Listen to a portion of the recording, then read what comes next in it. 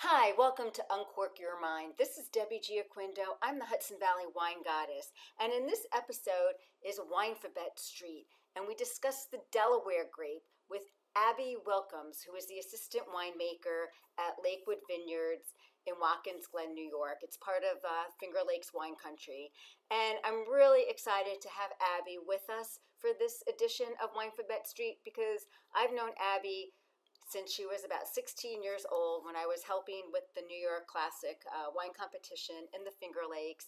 Her grandma, Bev, was one of the people I was working with, and Abby was helping as well. So it's really nice to see somebody just grow into the whole assistant winemaker position of her family vineyard. And we got to taste her namesake wine, the Abbey Rose. And right now I will turn you over to the podcast, and you can learn all about Lakewood Vineyards and the Delaware Grape.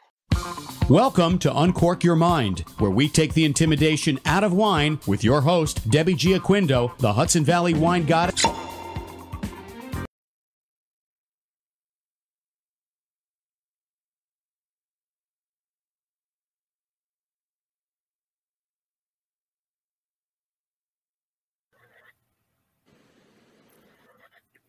Whoa. Hey, everybody. All right.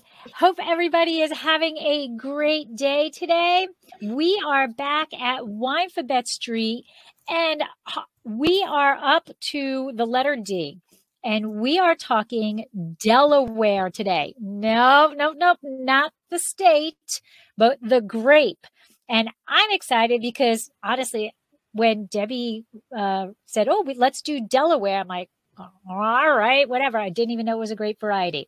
So I am excited to learn about Delaware today. And with Debbie and I today, we have Abby Stamp from Lakewood Vineyards and Winery in the Finger Lakes. So we're going to get to that. And so before we get to introducing Abby and all the fun stuff about Delaware, just to let you know, I am your co-host, Lori.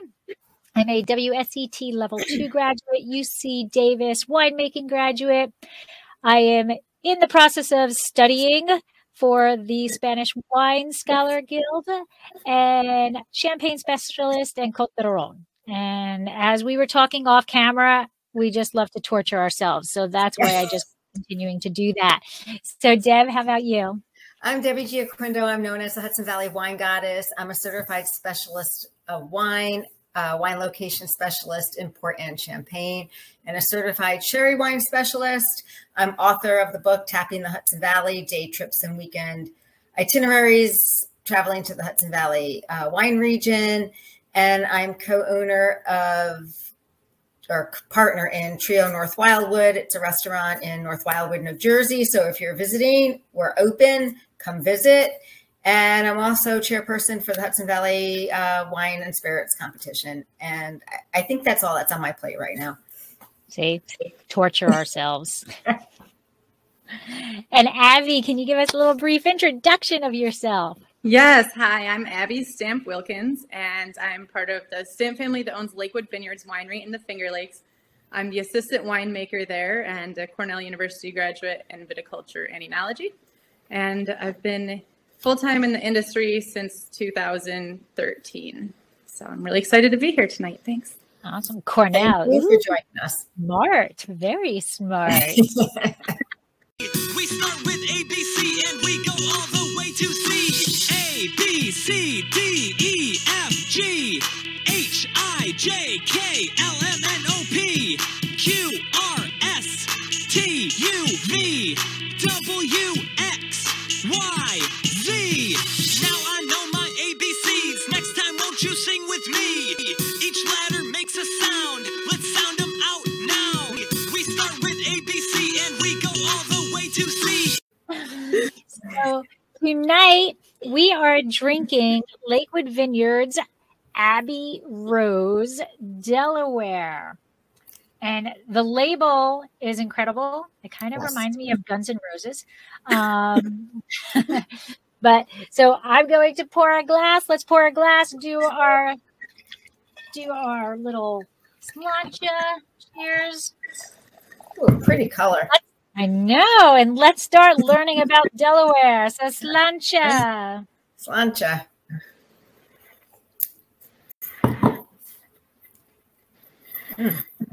All right. Ooh. We're set. Okay, we are set. We are all set. So Abby, I just want to thank you for joining us tonight. And I'm really happy when I contacted Lakewood because become a winemaker and join the family business, because working for family is not easy.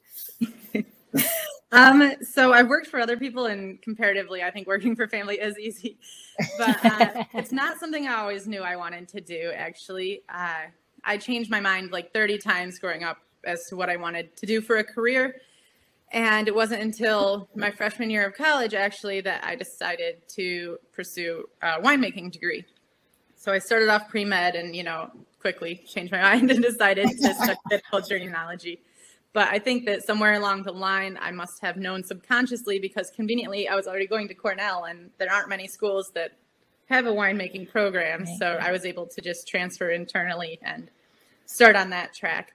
But I do have a couple siblings as well, and my brother Ben is also involved in wine business. Yes. And I think he came out of the womb screaming that he wanted to be a winemaker. Like, he was the opposite of me, always knew. And but I think it's the fact that we were always put to work, but we weren't told we had to stay there. We could study whatever we wanted, and as long as we were working, it didn't have to be in the wine industry at all. So it was the fact that it was really my choice. And in the end, I was like, what better business is there to be in than winemaking? Did you have you had said you were pre-med, but while you were changing your mind into the viticulture aspect of it, do you prefer the vineyards, or do you prefer the winery? Because I know it's a flow from A to B, right? It is a flow, but sometimes people prefer being the outside part of it and then letting the winery do its thing, and other people like doing in the winery. So I'm pretty much exclusively in the winery. And my degree was viticulture and enology, but you concentrate in one, and mine was in enology. So kind of on the path that I'm on right now. And I used to be in the vineyard a little bit more, but we've just gotten to the point that I don't have time, So my uncle's actually the vineyard manager, and he does a really good job with that. And I only make it out there rarely, more during harvest for sure, but the rest of the year I don't spend a lot of time in a vineyard. So you work side by side with your dad? Yes, my dad and my brother actually, and they're kind of clones of the same person, so it's really hilarious. We purchased another 100 acres or so there, which some has been turned to vine, but it's a lot of wooded area and fields too. So there's that, and then south, not even a quarter of a mile, we have another vineyard that is 100% Riesling, and then another mile and a half north, we have a vineyard that is just Niagara and Frontenac grapes on the opposite side of the road. So it's all within 2 miles, but it's not all adjoining. And which lake are you on? Oh, sorry, we're on Seneca Lake. So, yeah, which finger are you on? Yes, on the middle finger of the Finger Lakes, and it is also the deepest one. So originally, you're on the west side of the lake. Yes, we're on the west side, just north of Watkins Glen, which is a small town at the southern tip of Seneca Lake. So we are on the west side, and we're the first winery on the main state route there. On the right. Yeah, on the right, yeah, if you're driving north, yep. Okay. So now your grandparents actually started Lakewood. So can you give us a little bit more history of the winery itself? Like, how did they start it? Why? Okay, so it actually goes back further to my great-grandparents.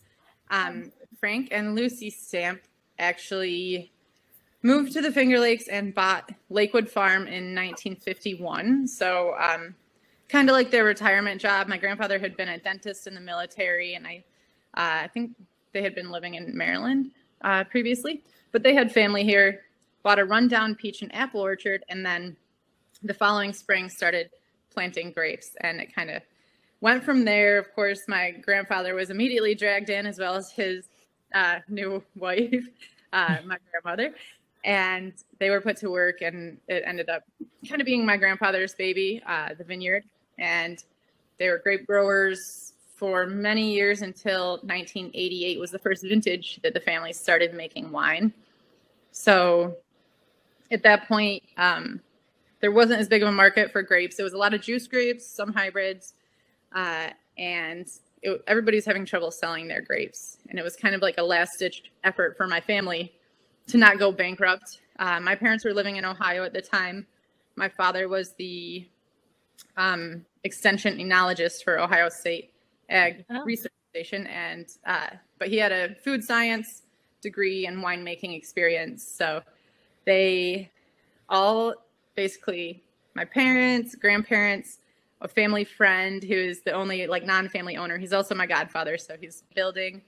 It was the first vintage was 4,500 gallons of wine, so pretty small. And at that point, we had about 45 acres of grapes planted, so we were still selling a lot of the grapes from the farm. But basically, the thought was, my grandfather said, if this doesn't work out, this could be turned into a house. So yeah. And you all can live here. Yeah. So that was 7 different wines they made that first year. And now we make, I don't know the exact number, probably 18 or so for our label. And we've planted more varieties since. And now we make 120,000 gallons of wine. And it's grown, yeah, slightly over the years, but it's been steady and nothing huge all at once. Wow. And now you're going strong. You have an awesome tasting room. You're buying more vineyards. Yeah. I just tell my parents, I wish they had more children because it's busy. and Abby, how many different varietals do you have planted? So we have, I think 15 different varieties in the ground, and that's on about 95 acres now. And that's everything from Labrusca to French American hybrids to vinifera, really all over the place. Wow. And now, so we're here to talk about Delaware, right? So can you tell us a little bit about, first of all, how have you always been growing Delaware? Always, as long as I can remember. But okay. It was, back in the 50s, actually 1959 was when our older Delaware vineyard was planted. So not long after the vineyard started, or the farm started in general. It was put in the ground, and then another planting was put in 1995, I believe. Oh, okay. Yep. And so now, can you give us a little bit background on the grape itself, like its history? Is it considered a hybrid, or is it, is it American native? What exactly is it? And do we know who created it? Kind of. So yes, it is generally considered a Labrusca, but really it is a hybrid. And it is first known in New Jersey, actually, in Frenchtown, New Jersey. Okay. And there's a gentleman there who was crossing grapevines, and Abraham Thompson got some of the cuttings and was really excited about them and sent them in to the Massachusetts Horticultural Society and labeled, because they were in Delaware, Ohio, it was labeled grapes from Delaware City, Ohio, and they just became called Delaware from there. And they were kind of favorable for wine because while they grow well in the harsher Northeast climate, they aren't quite as foxy as a lot of your Labruscas might be. All right, so it's a Labrusca. Okay, awesome. Oh, as I'm tasting it, you can you can taste it. You can kind of see how it's related to it. But yeah, definitely not like that Labrusca that right. It's a little full in your face.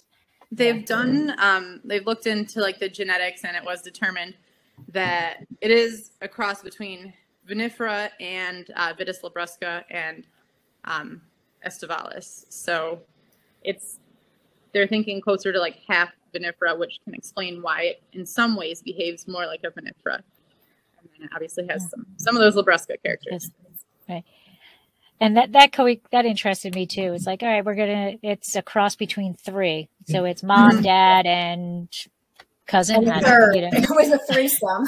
And Like whoever showed up over the fence, right? pretty much.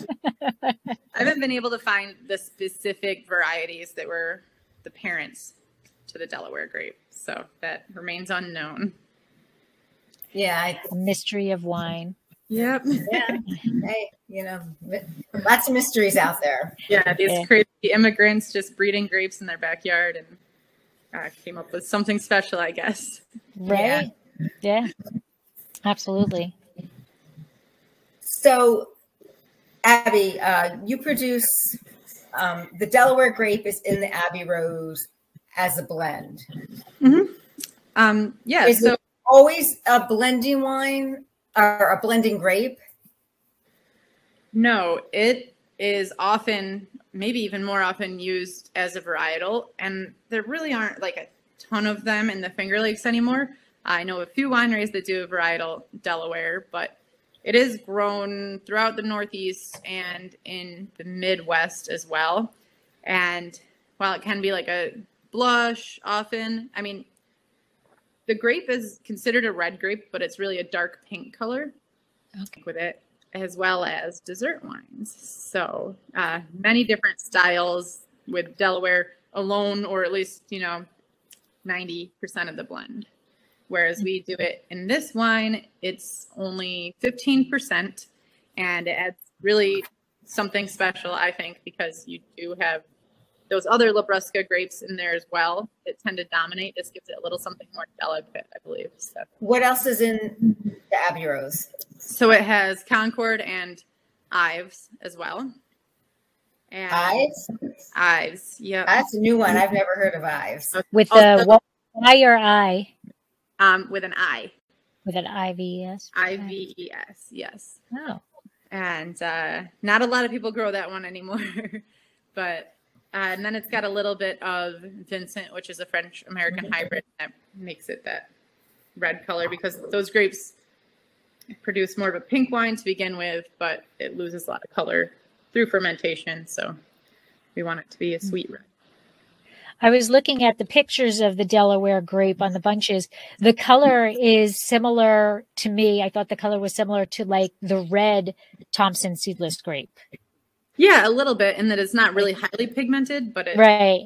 red. There's like a little bit of the grease, the gray color. I have, hold on, let me screen share. Yeah. Oh shoot, I don't know what's up on my screen share, but let me bring the grape up on my screen. Let's see. There is a screen share. Window. Here we go. There we go. That's the grape. Right. Yeah. Yeah, So really. it's kind of like the Thompson red. Yeah. But Yep. Little smaller berries, but smaller berries. Okay. So that was what I was going to ask you is like, tell us about the grape itself in the vineyard. So, a lot of winemakers say, oh, it's a great, about any grape. It's great in the vineyard, difficult in the winery. Other people say, oh, it's difficult in the vineyard, great in the winery. How does Delaware act in the vineyard, and then how does it correlate into the wine? I'd say it's pretty favorable in both, really. From a winemaking perspective, it's usually a very easy, clean fermenter. It smells lovely during harvest, or during fermentation, really. Here's harvest. And then it also, there's harvest. Yeah, there's harvest. Yeah. So clean fermenter, we don't have any problems getting it through fermentation. It presses off really quite well. Overall, it's not super finicky in the cellar, so I like it. And whenever we go to work with it post-fermentation, it smells so pretty. So I have no complaints from a winemaking perspective, but in the vineyard, it's not perfect, but it's pretty good. It is a little bit susceptible to downy mildew, but when I asked Dave, our vineyard manager, how he would rate it from like 0 being really difficult, 10 being incredibly easy, he said it's a 7. So compared to the Pinot and stuff we have right down the vineyard from it, it's a piece of cake. Well, that's a statement right there. If compared to the Pinot, it's a piece of cake. I'm not the one doing it, but and we have two, like I mentioned, two different vineyards. We have the one from 1959 and the one from 1995. And one of the vinifera-like characteristics of Delaware is that it is susceptible to phylloxera. And our older vineyard is actually own rooted. Oh. And the younger vineyard is grafted on 3309. And seems like with the vigor we have on that site, the own rooted stuff does just fine. Surprisingly. So, I mean, it's been there for over 60 years and no real issues. And then the grafted site is actually incredibly vigorous, and the canopy gets like a little crazy, especially on a wet year. And that's some of the Labrusca parentage there, but there's a lot of vigor with that one. So it has its challenges, I suppose, but overall. Do you drop a lot of clusters during the course of growing? No, that's not usually one that we need to drop fruit on. It's something that basically you control your yield as much as you can with pruning, and then you just let it all ripen. And most years we have no problems with that. What's neat about Delaware, from a grape growing and winemaking standpoint, is that component for some of these blends as well. And it's just offset a little bit from when you're harvesting those, so they don't all fall on top of each other and make it too crazy. Are they early harvesting or late harvesting? When do you usually harvest them? Kind of in the middle, maybe towards the earlier side.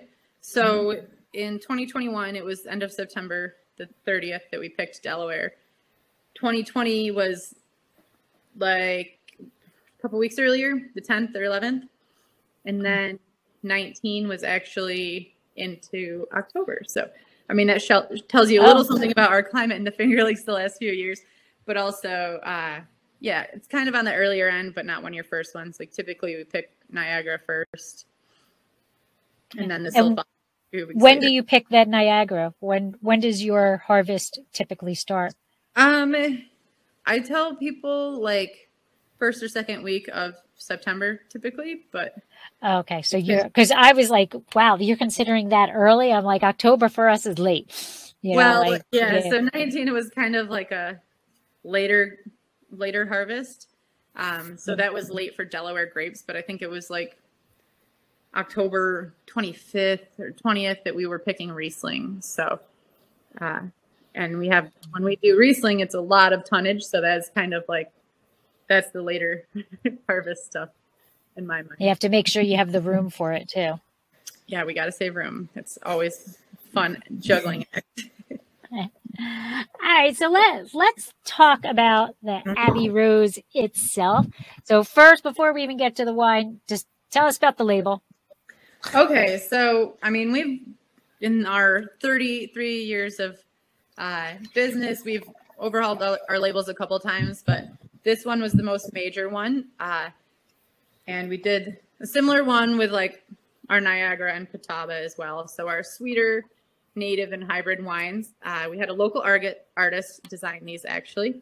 And we wanted it to be kind of nostalgic, but also fun and lighthearted. So you will notice across the board, all of our labels are vinifera as well, incorporate the rose logo. So, and that's actually what the second part of the wine name comes from our logo. And no, they do not have wines named after them. But now I know you have Ben, but who's your other sibling? My sister Amelia. She's a few years younger than me, and she actually lives in Vermont. Okay. Not currently involved in the wine business, but I think it's inevitable. Just when you think you're out, they grab you and pull you back. Yeah. All right, so you had said that this has different varieties in it, and you had said Vincent gives it the color. So, okay, another grape variety. Primarily for color. That's one of your French American like red ones. It's this really inky, almost black looking grape. It's not just the skin is colored, but the flesh is also red. Oh, So, okay. it's a really cool one. It's a mess to work with, but it actually smells really nice, and it is great to use in products like this where you want to just boost that color a little bit. You can do like 3%, and you don't really taste it. Well, you really don't taste it at all, and you can see it though. So that's where the Vincent comes in. Concord, I mean, you can definitely get that classic grape nose to it. Ives, to me, typically comes across as like fresh strawberries.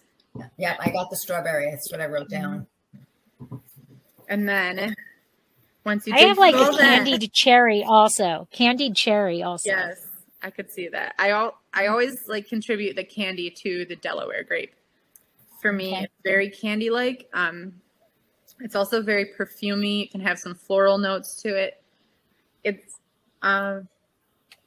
intense, and it's amazing that at the percentage in this is like less than half of what it is of Concord Ives, but it still shows through, and it gives that really sweetness, you know, without as much of the fruit.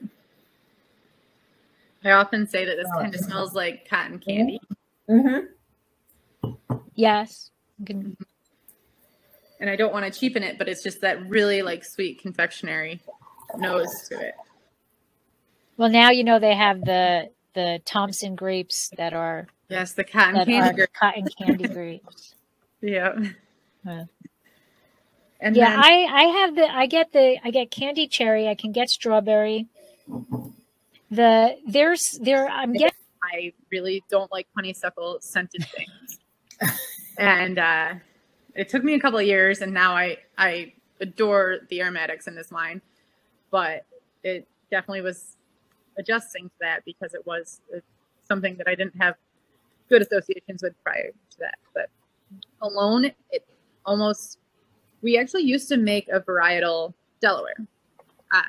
We called it long stem pink, adhering to the rose theme.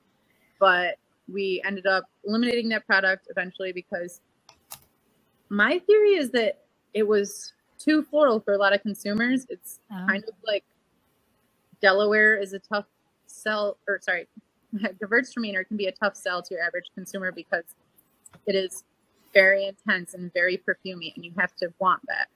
And not everybody does. I think it's very polarizing, and I kind of think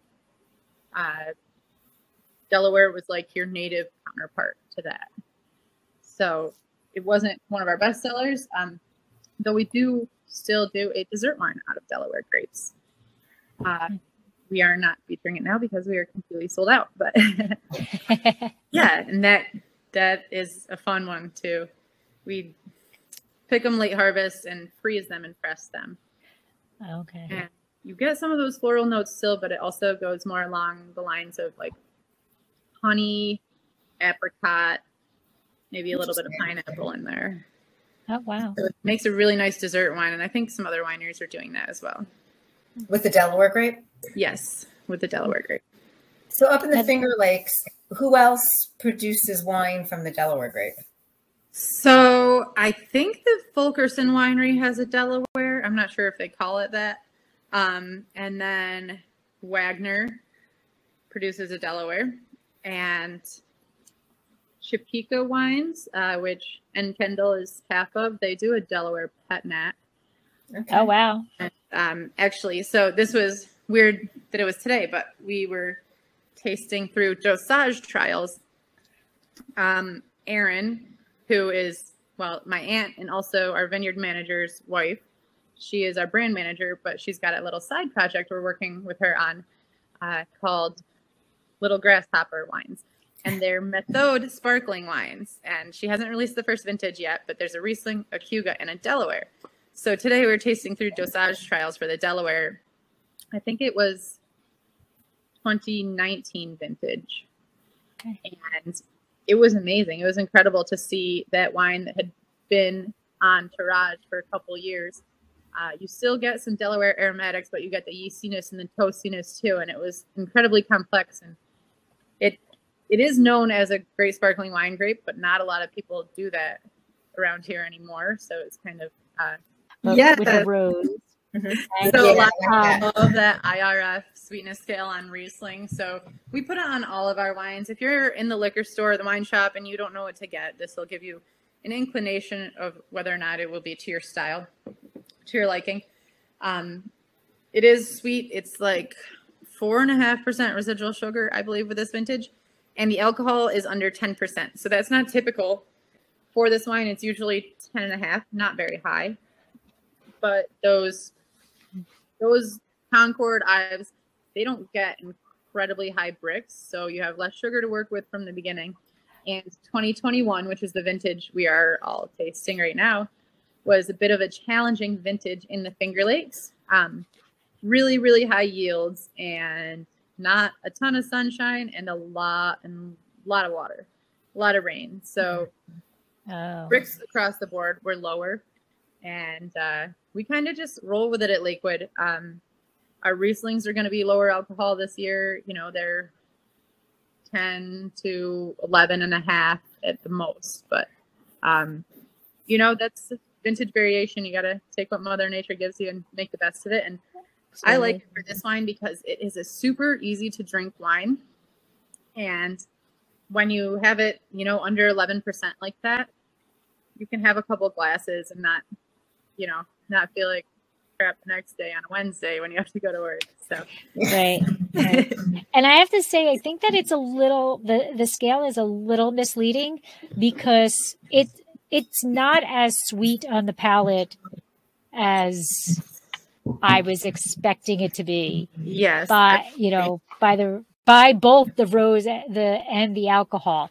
You know, I tell people all the time, okay, if you're in the store and you're looking for a sweetness level, but you don't know, you know, mostly for Riesling, right?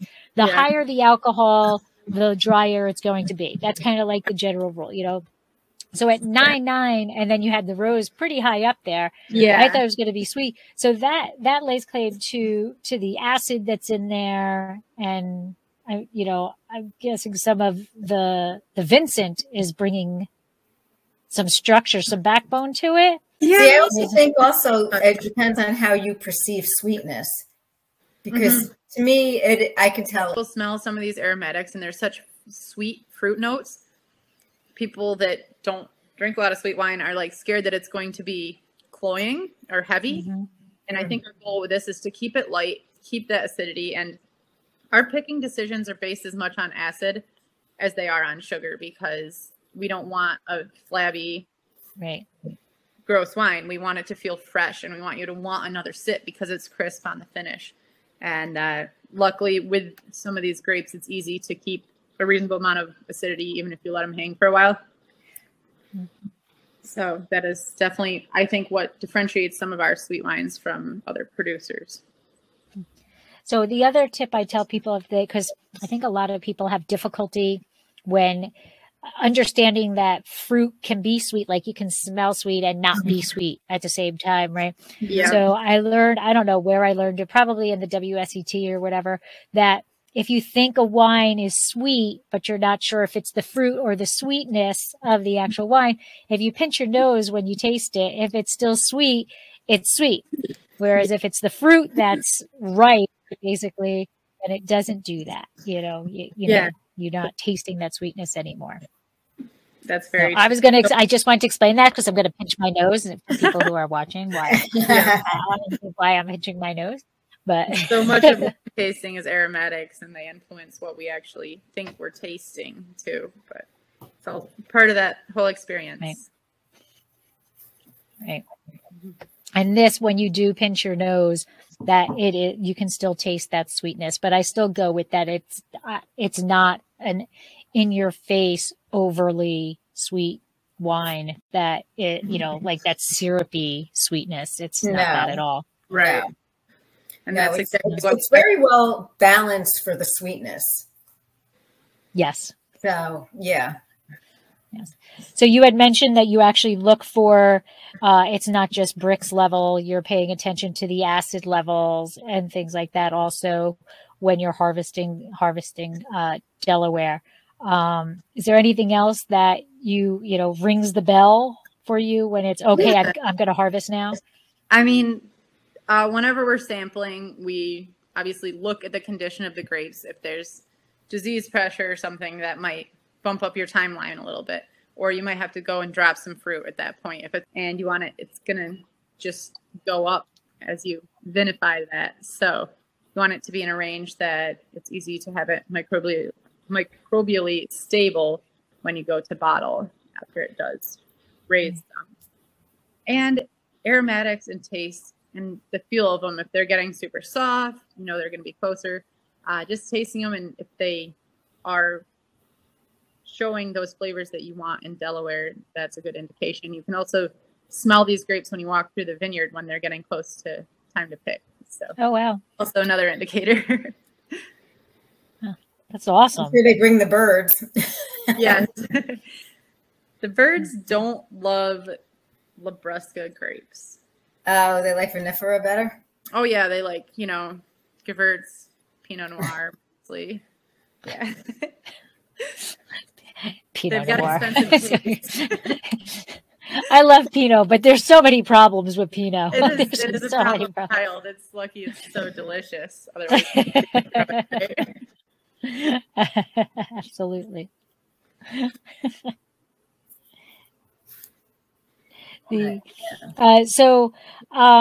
How much of the Delaware do you guys actually have planted, and do you sell any of that off? we have about 5 acres planted between the 2 blocks, and we use it all for ourselves. And we actually also purchase some Delaware locally. So our farm, we use all the grapes except some Concord and Niagara, which we sell to Welch's. And then we also subsidize with grapes from other farms, all local, 100% Finger Lakes always. And we have some growers that we've worked with for many, many years. So we've got some really good relationships there, and it gives us more options when we're blending and such. So we actually will ferment our different Delaware blocks separately and then taste through. We do make other products for some other wineries as well.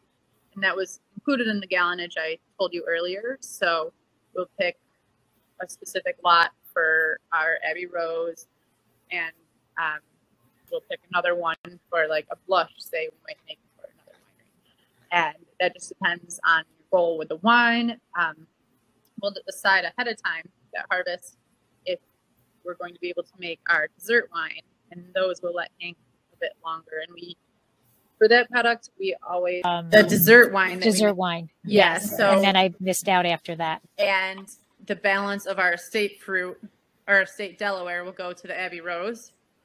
And then if we need a little bit more, we can subsidize it from the other vineyards that we purchase from. But typically our estate fruit is enough to do the iced wine and the Abby Rose. And then the other ones we purchase go to the wines we make for other accounts. Oh, okay. Yeah. Okay. We try to prioritize estate fruit for our Lakewood Vineyards products. Makes Fair sense. enough. Mm-hmm. Yeah, absolutely.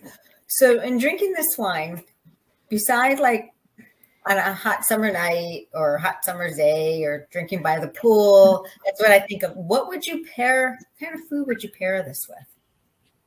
So I find that the Abby Rose is delicious with pretty much anything cheese focused. So just cheeses alone, some cured meats, but also like a pasta salad with cheddar in it. It's good with barbecue even, especially if you have like a honey barbecue sauce on it.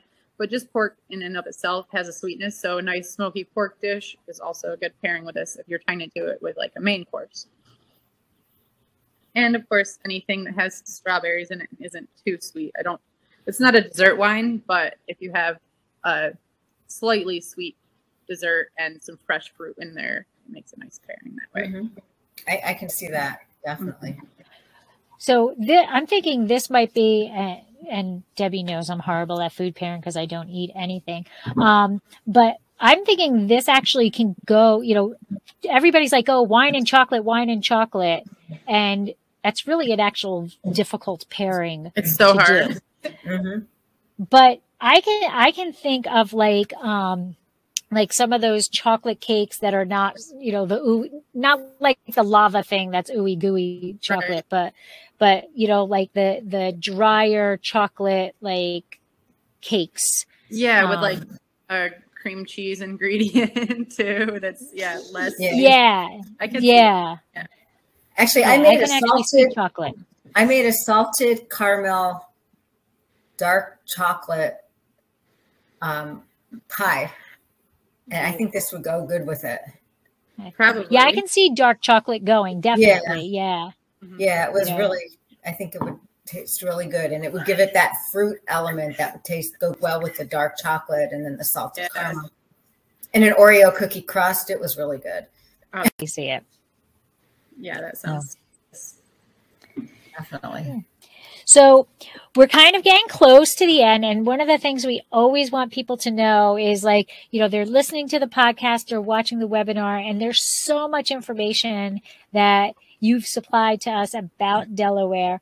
So I'm going to ask you if you can if you can give us like 3 like fast facts, like if you want 3 things that people are going to walk away from this podcast or webinar from remembering about Delaware, what would they be? Well, I definitely want it to be things that will make people want to drink Delaware. Actually, I'm going to go on a quick tangent first because I think it's really interesting that there's a lot of talk about, you know, natives and hybrids with climate change and whatnot. A lot of people are using these grapes for pet nets and trendier styles, natural wine and stuff. And there are a few producers doing that in New York State. So I do think it's one of those ones that might kind of come back in, you know, for a while it was Harold. Oh yeah. Well, we'll consider this one of my points about Delaware, but it was heralded as one of like the best wine grapes that was growing in the Eastern US in the late 1800s and early 1900s. And it has like fallen out of fashion since then. But, I don't think necessarily forever. I think it's one we can rely on, even with vintages being vastly different from year to year. I think that it can make a very complex wine, and that's, to me, really important. There are a lot of nuances to it, especially when it's done in like a sparkling style or a drier style table wine. And then the complexity it can add to a wine like this, this wine would not be the same without the Delaware grape. And it can just be done in a million different styles. Like I said, dry, bottle fermented to dessert wine. Awesome. Very beloved in actually like Japan and South Korea for a sparkling wine grape. And I wonder if that is something that might become more popular here. Maybe not, but. Wow. So people from those countries, do they come to the Finger Lakes and buy? No, it was grown in Japan and South Korea. Oh, it's grown. Okay, I didn't hear that. And they produce the sparkling wine out of it. Oh, that's interesting. Wow. Wow. Awesome. That is really interesting. And then I have to point this out because this was in the box. This was in the box. So this is Beverly. Yeah, so that's my grandmother. Okay, so there's Grandma and David. Yep, the vineyard manager and my vineyard manager, and then Chris. Chris is my dad. Your dad. You can tell by the tan there which one works in the vineyard, right? That is. And then the back has got all the wines that you produce.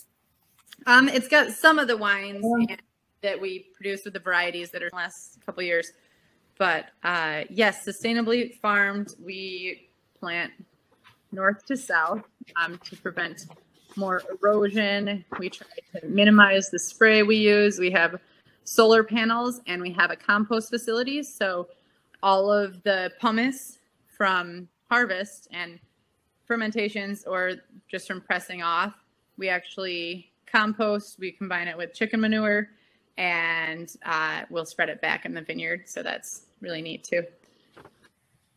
That's awesome. Yeah. You have a weather station, native plants. Question, it says here the Delaware, found in I can't pronounce. So Glacio Vinum is the name of that dessert wine I was talking about. Oh, okay. And so that dessert wine has aromas of orange, banana, ginger, and vanilla bean. Yeah. Got it. Kind of more the spicy. Yeah. Yeah. Got it. And a dog. Who's the dog? Oh, that looks like it might be Cake Pan. We have like a number of different dogs running around the winery on any given day, but Cake Pan is the vineyard dog. It's Dave's dog, who his daughter named when she was 4 years old. Yeah, but he makes frequent appearances in the tasting room, you know, when he's got to come in and cool off. Absolutely, very important. Very important to make visits to the tasting room. Winery dogs are very important. Yes, they are. Bring your dog. And smart enough to go inside when it gets too hot. Yeah. I think he's just there for the free crackers, but yeah. Most dogs are. Yeah, but they provide another attraction in themselves. So there's that, I suppose. Yes, absolutely. So, Abby, tell us where people can find you and Lakewood Vineyards, if you want to reveal where you're found on social media, but Lakewood Vineyards on social media, on the web, how people can set up to come taste with you, where you're located. Okay, so we are on Seneca Lake on the west side of the lake, just about 4 miles north of Watkins Glen on Route 14. Our Instagram is just Lakewood Vineyards, and we are Lakewood Vineyards on Facebook. Our website is lakewoodvineyards.com. So I'm seeing a trend here. Seeing a trend. Our tasting room is open 361 days a year. So we have 4 days off. And we're open Monday through Saturday, 10 to 5, and noon to 5 on Sundays. You do not have to make a reservation, but if you're coming on the weekend, I would recommend it just so you don't have to wait. But if you do end up having to wait, there's a lovely lawn and you can take the vineyard tour. So, yeah, it looks like it's a pretty way back. This has got to be in the early 2000s or something, maybe late 90s. I don't even remember. But I have a picture of me and my husband at Lakewood Vineyards just over Seneca Lake. I'll have to dig that out. That was like my first visit up there. So yeah. Well, we have driving back and forth to Buffalo where I went to college. So okay. We've done some landscaping efforts, and we put on an addition in 2016. So it's actually even prettier now. You can see the production room and the tanks as you walk into the winery. So floor to ceiling windows there, which is pretty neat. And just a nicer place, I think, to hang out than it was 10 years ago. And you have events as well, don't you? Yeah, we do some events. We do. We participate in the Seneca Lake Wine Trail events, and then we do some smaller events here and there, and those are usually all over our social media. And that's how people can find out about them. Yep, absolutely. And our website. But I would just check our Facebook and our Instagram, and you will be up to date. Well, Abby, thank you so much for joining us tonight. For me, it's wonderful to see you as a person and how you've grown into the woman that you are and the winemaker. It's like I'm dating my age here, but it's just wonderful just to see you prosper in the wine industry. Well, thank you. I'm excited that I get to do stuff like this with people that are paving the way, like you ladies. So I appreciate that. Pretty lucky to be here. Well, thank you for sharing Abby Rose with us and for sharing your knowledge of Delaware. I think these episodes of the not so familiar grapes are always the best episodes because there's just so much learning that can happen. I mean, again, not to pick on Pinot, but everybody knows Pinot, So, it's these episodes that are the not on the tip of your tongue varietals that really are, at least to me, the most exciting. So I feel the same way because I like bringing new things to people. And so, something that people don't have a knowledge of. So thank you very much. We appreciate your time. We appreciate the wine. It is beautiful. So we will raise our glass. Beautiful, just like you. Yeah. Yeah. Thank you for Thank you very much. Cheers. Cheers.